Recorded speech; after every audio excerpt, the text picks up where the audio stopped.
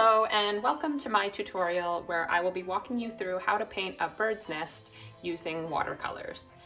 To get started, you will need a pencil to sketch it out. I'm going to walk you through how I would sketch it out.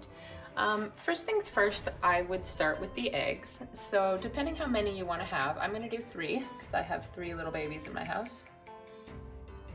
So we're going to start with 1 egg. And eggs tend to get smaller towards the top, so you don't have to have them all perfect. They don't all have to be exactly the same size. Nature is not in itself absolutely perfect, so having a little bit of difference among them is a good idea.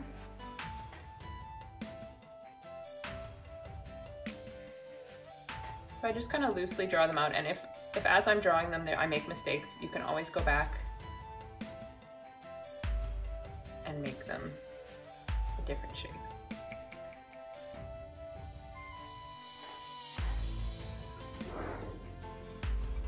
So using a white eraser, I'm just going to erase some of the lines that I don't want.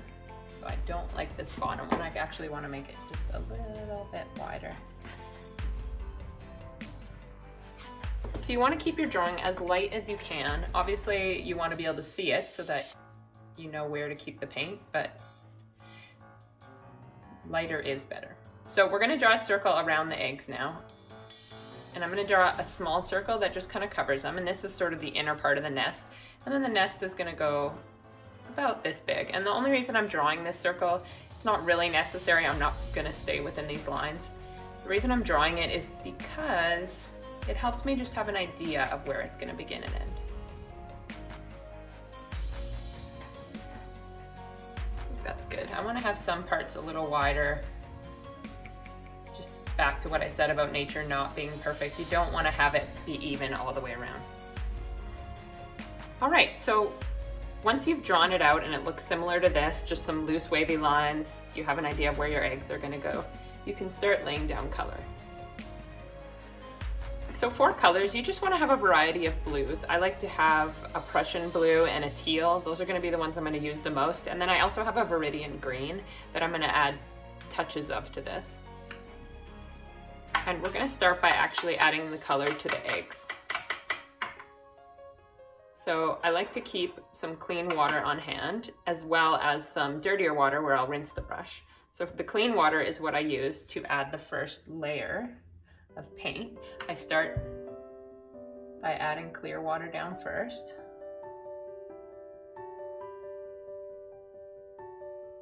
And then using a little bit of teal, I'm actually just going to drop in some color. And because the page is all wet here, the teal is actually gonna make its way in throughout the egg. And it doesn't have to be too perfect for this coat. You're really just trying to get some color down. And I'm gonna let this set up a little bit and move on to the next egg. And because I don't want the eggs to bleed into each other, I'm actually gonna leave a thin white line between them all that I will get rid of later. But for the sake of the first coat, I'm gonna just leave that. And I'm going to do the same pattern, so just adding a bit of teal. If you're curious about any of the colors I use, if you check out the video description below, I do include links to some of the paints and products that I use in my paintings, if you don't already have your favorites.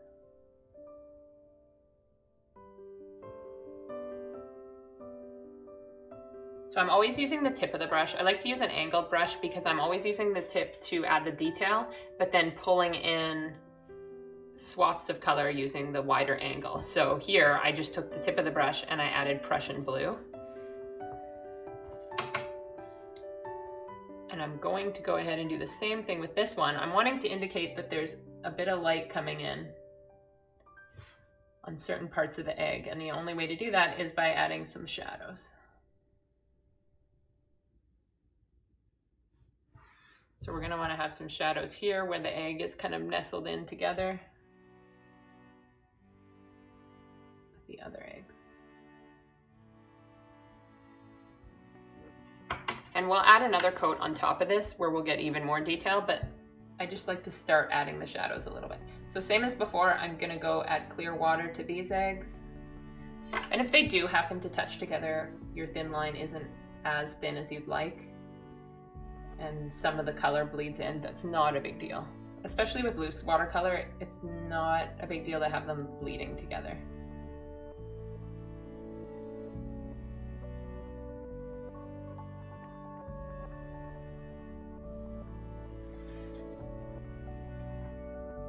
And for this one, I'm gonna just add a bit more blue, more of the dark blue as it's drying.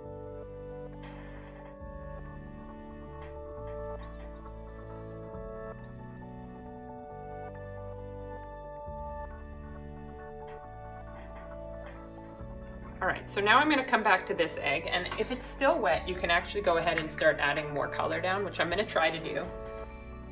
So mine is still wet. If it's not, you'll have to re-wet it. But mine, thankfully, is. Depends how fast you work. So I'm trying to get a bit of a muddled appearance on the egg. Robin's eggs are seldom perfect. So you'll notice here, you'll see brush strokes. That just means that the paint has dried on the page. I'm gonna use some cerulean blue just to add a bit more here. And just basically move your way around adding speckles to the egg. There's not really a lot of rhyme and reason to where I add more color, but I'm just wanting it to look kind of muddled, like I said. And so I'm gonna take a clean paper towel, and I'm gonna actually lift up a little bit of color just on the center here, so we can have a little highlight where the sun is touching that egg.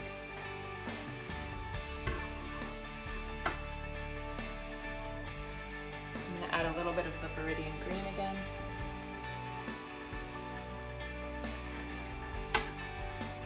Not too much. And then mix that with that teal.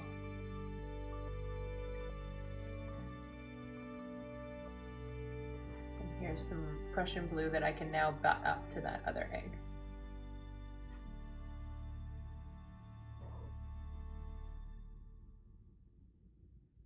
So now there is no thin line between the two.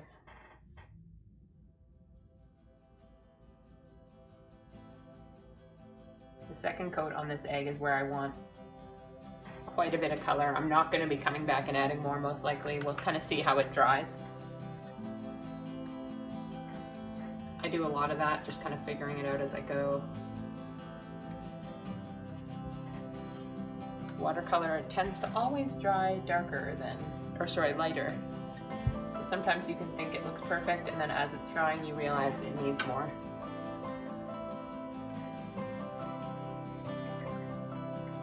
So while this is drying, I'm actually going to go ahead and add a little bit of background.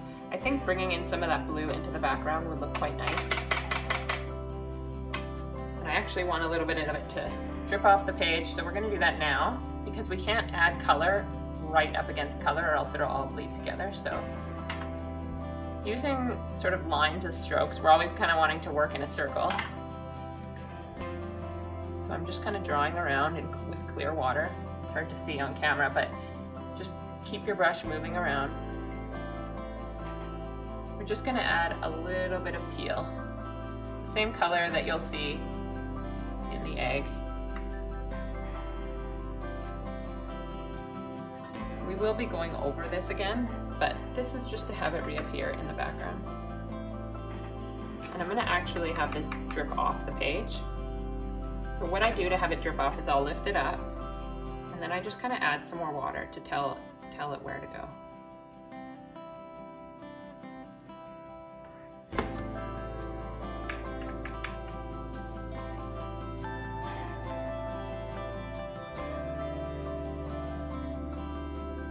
I'm going to have 2 drips on this one, I think.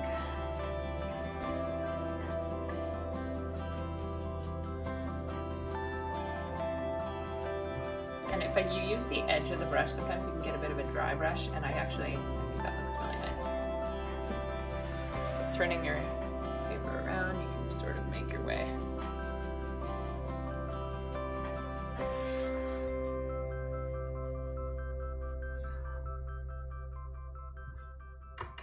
I think that's good for the background. We'll be coming in with the brown after.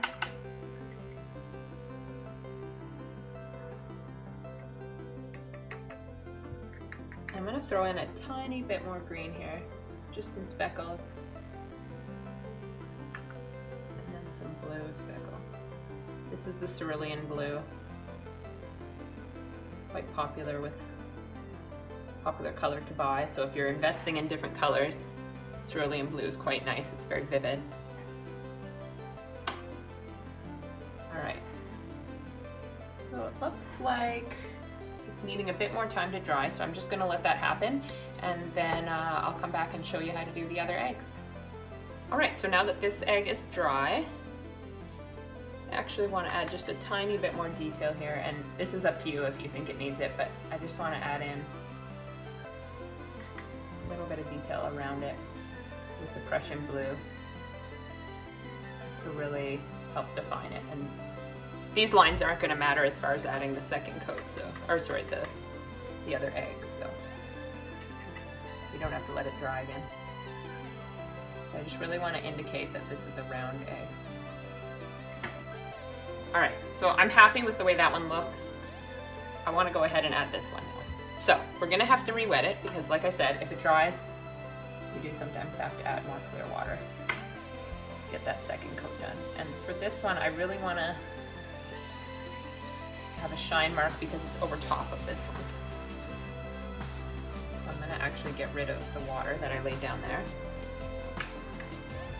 And then I'm going to go ahead and add more teal in and around this egg.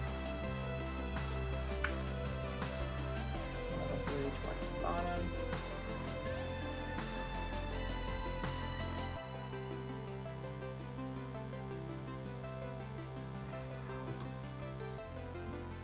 For this one, I'm going to take the green again, and I'm going to add some speckles.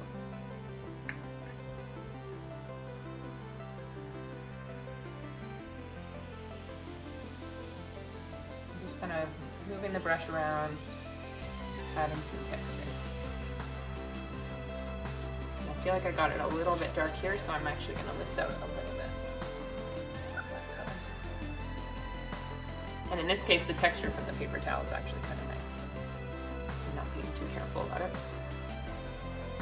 So now I'm going to go ahead and do this egg, and I'm not going to worry too much about it touching this one. If I get some of the dark blue, I'm okay with that. So I'm adding a second coat, clear water. And then I'm going to throw in more of the teal. But here I'm not adding it everywhere, I'm adding dots this time. And I'm going to take some of the Cerulean Blue and add some texture here. And actually I forgot to add some here, so I might just It's okay to jump around on the painting. It's completely normal. I'll add a little bit of the green.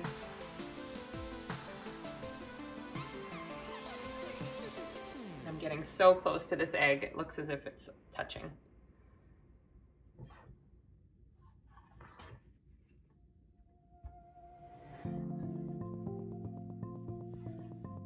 And then I'm going to take Prussian Blue, and same as before, I'm just going to contour it a little bit to help define it from the edge.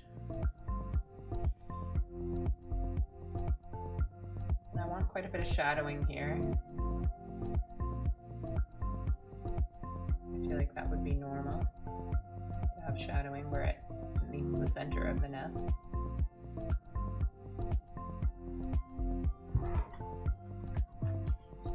And then what I'm going to do, while all of these have a bit of wetness to them, I'm going to add some splatters. So I add splatters using a flat brush like this and just tapping the brush. And you can use two hands to do that. I'm going to do a little bit of blue. And these spots where it's wet will bleed together, and where it's not, you'll really see them. So I'm happy with how those turned out. I think we're going to let them dry completely before we go in and add the nest now, just so that they don't bleed into the nest at all. So now that the eggs are completely dry, there's just a few areas where I just want to add a little bit more detail. Just a little bit of texture using a fine brush. Just because I love to have those spots that you see on eggs. Not too much.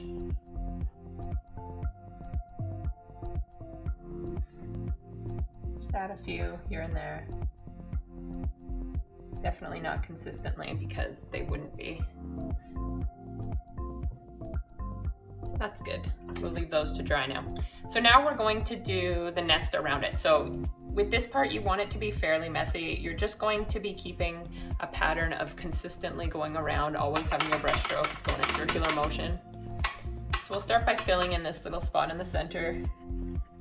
I'm just gonna add a little bit of yellow ochre in there. That's all I'm gonna do for here. Might add a little bit of black in there too, actually. But I'll use the Paynes Grey, just because it wouldn't be too bright in the center. So when it's still wet, if you throw in a little Paynes Grey there, it's actually gonna make its way in and then it'll just be left with a tiny bit of yellow left over. So we're gonna go around and we're gonna be using a raw umber for this nest and a little bit of the yellow ochre. So I'm gonna start same as before. I'm gonna basically add, the center part of the nest isn't gonna have any light showing through. So we're gonna make our way around.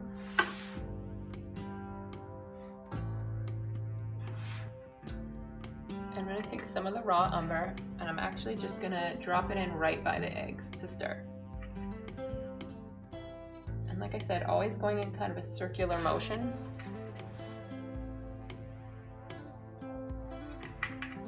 And the paint will bleed out where you've added water, so you don't have to worry about telling it where to go too much.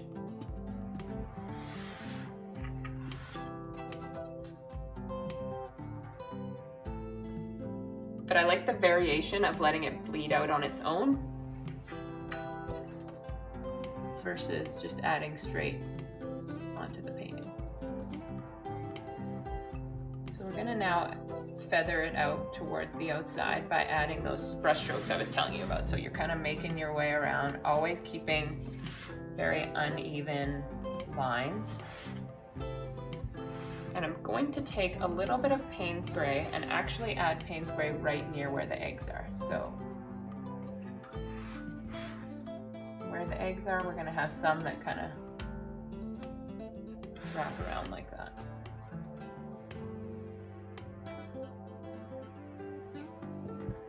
And what I like about the Paynes Grey is it bleeds really well and it also isn't quite black. I find black sometimes is a little bit too strong. So I'm gonna take a little bit of raw sienna and actually start building my way out now. So now I'm just taking a brush and adding it straight to the paper. I'm not worrying about adding clear water first. I'm doing kind of a mix. I might add a little bit of clear water, but you certainly don't have to. Now it's just about adding those branch-like motions with your brush. And as it dries, we're gonna be adding more detail. So at this point, it's gonna seem a little bit messy, but as we continue to make our way around, it'll have more and more twigs and definition.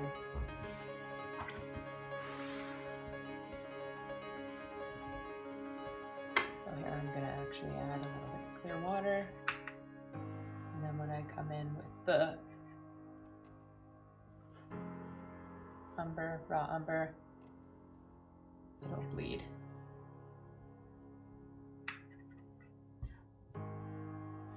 We're gonna come around with Paynes Grey again, but for now, I'm just trying to get quite a bit of color and I'm varying what I use on the brush. I'm gonna add a little bit of the yellow ochre over here, just throughout.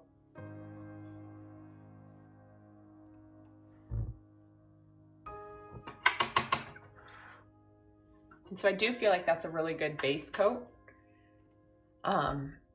But the important part is just like keep adding as you're going. So now I'm going to take some Paynes Grey and actually come back and start redefining again.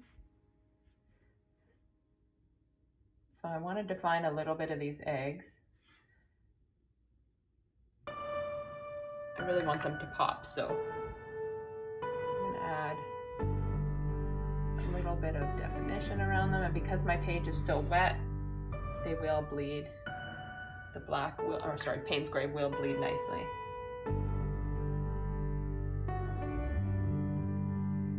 Don't worry too much about having it perfect. If you hold your brush kind of loosely like this, it actually gives you wavier, more imperfect lines, and that's really what you want.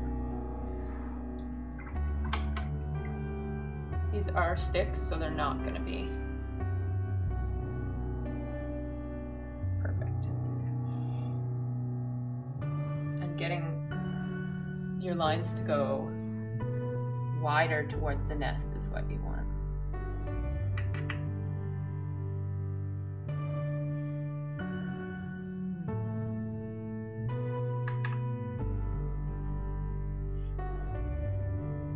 So as you're working on it, your painting will be drying, and that'll give you more definition with some of these sticks. So you can see over here, it's quite dry. So now when I go in, I can add some finer lines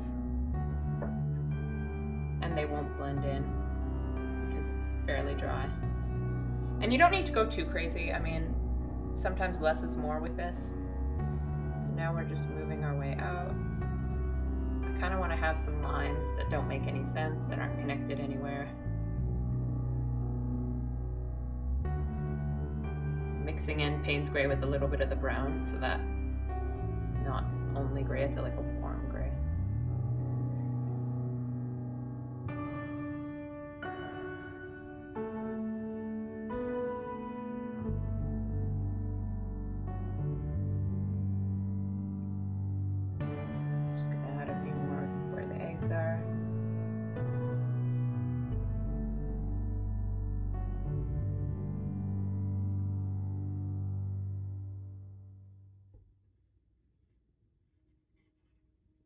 This just helps it represent the center of the nest because it is darker.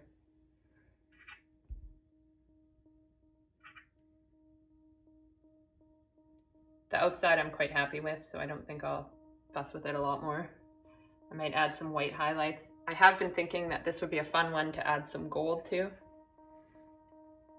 If you don't have gold paint, that's totally okay. It's just something I have on hand for some projects that just feel like they could use that little pop of gold. So I'm pretty happy with that. I want to add some splatters now. I feel like the texture could just be really nice with the brown. Adding a bit of teal. And then I'm going to vary some of the size up by adding some clear water over top of them. I'm not going to do too many.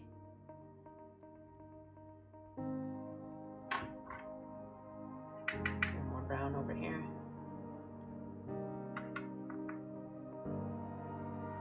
If it's still wet, they'll bleed nicely in with the branches, and it can be a really nice textured effect. So where it's wet, I'm adding a few more than I normally would, just because I know they'll bleed in. You won't see too many. You don't want to go too crazy on the background. I think the focal point needs to be those eggs, so. You can see where I'm adding them, you can barely see them. It's more just about getting a little bit of texture in. I'm going to use some Paynes Grey now. The Paynes Grey does lighten a lot as it dries, which is totally okay. So we're going to allow this to dry 100%, and then we're going to go back and add a little bit of detail using a bit of white gouache as well as some gold paint. All right, so now that it's completely dry, I'm going to go in and add some gold paint and some white paint, like I mentioned earlier. So I like to use this poster paint. I'll leave a link in the description below. This is a white poster paint. It's quite thick, so it goes on fairly opaque as opposed to some of the gouache. But you can use white gouache as well. And then I have this gold paint. I picked it up on a whim. It's called Solar Gold. It comes in a powder, and I basically put it in my ice cube tray and wet it a bit, and then you can paint it on wherever you like. So I'll leave both links to in the video description. So for the gold, I'm going to go in and just add subtle little hints. And basically when it dries, you'll just see, the painting will just have a little sparkle. It's nothing crazy. It's hard to see on camera because this is such a subtle effect. But it's just something I feel like suits this piece. All right, so clean my brush off really well. You want to have clean water before you use white paint. And actually, I'm going to use my liner brush for this.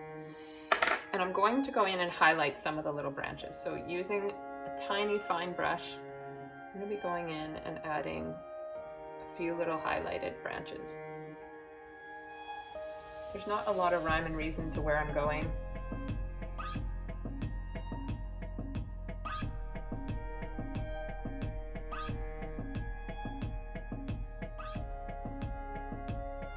Some of these twigs just have little gleams of light on them.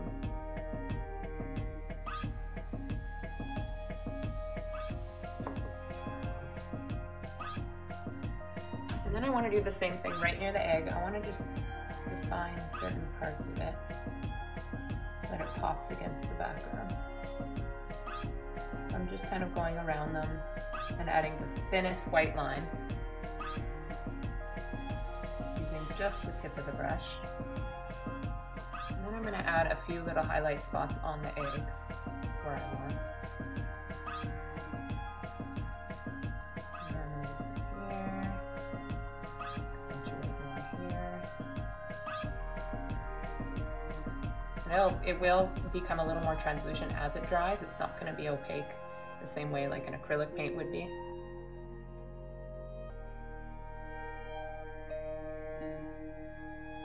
I'm just adding some spots too on the egg, using a more watered down. So if you have more water in with this poster paint, it's going to act as sort of a watercolor. So you can see here, it's not going down super opaque.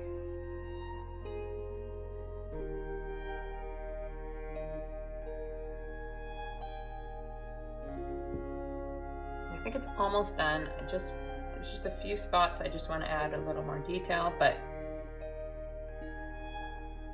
being done is sort of an individual thing. You're going to know when it feels balanced and right.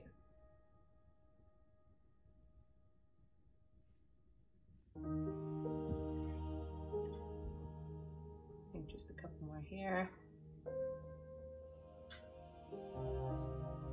And to me, that looks complete. So now I'm going to go ahead and sign it. And it is done.